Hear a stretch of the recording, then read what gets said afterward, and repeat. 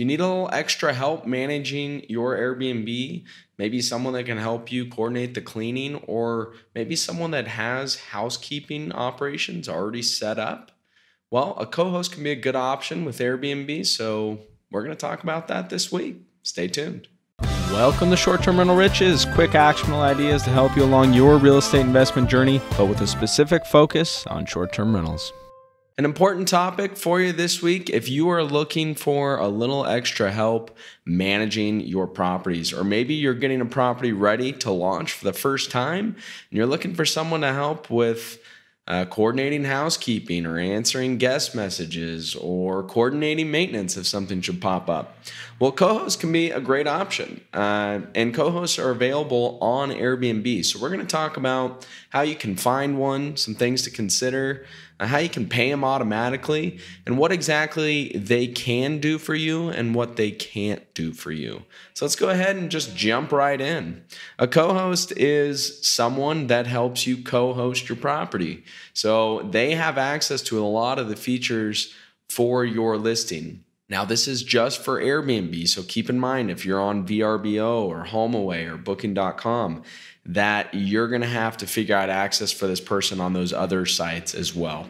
So Airbnb has this cool little feature called a co-host. Allows you to share actually quite a lot of things. So what can a co-host do? Well, they can help create a listing. They can message guests. They can see your inbox. They can help manage reservations. They can write reviews for you on your behalf. They can update your calendar or your pricing. And they can really just help coordinate the whole process. And depending on your agreement with your co-host, you could be paying them a small percentage, or you could be paying them to basically just manage your whole property for you like a property manager.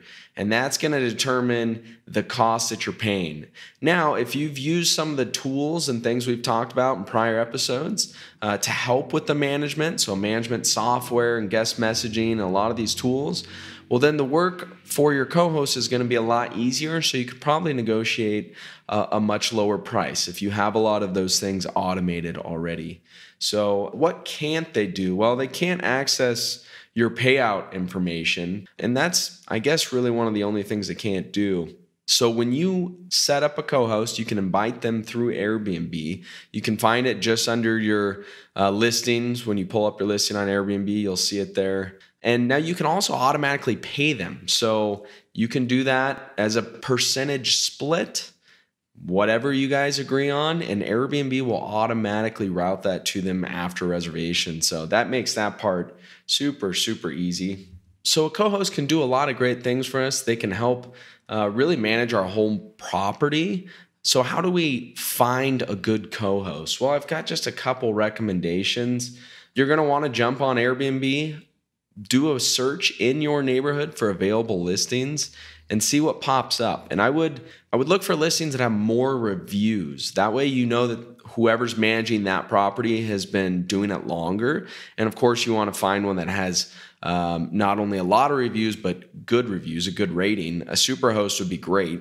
Check those listings first. The chances of finding a co-host is going to be a lot easier if you're looking at properties that have a lot more reviews. So you basically just log into Airbnb, look for properties in your area, and then you'll see the owner or the host there. You can go ahead and click on that, and you can message them right through them. So I would just say, hey, I'm looking for a little additional help with my rental, or maybe you're just getting started. And a co-host can be a great option, because if they're already managing properties, that means they already have housekeeping set up. They likely already have some maintenance contacts in your area, and they've kind of got the whole operation ready for you if you don't have any of those pieces of the puzzle together yet. So they could be a great option when you're first starting out. We have so many great software tools available that we can automate a lot of this, and ideally we can manage it ourselves, but have delegated a lot of the daily operations so we can operate our properties as passively as possible.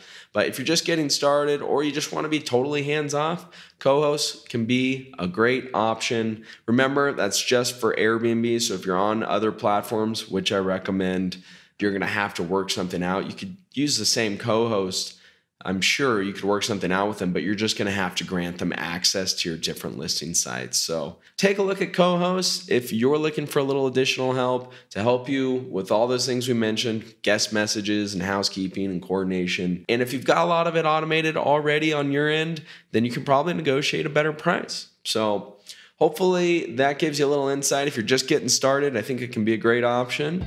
And until next time, have a wonderful day. Want to get on the fast track to financial freedom through short-term rentals? Well, it all starts with the properties you acquire, but you want to make sure that you acquire the right properties. I want to give you my ebook that will show you how to do just that. There is no charge. It's my gift to you for being one of our subscribers. Just go to restmethods.com. That's REST methods.com.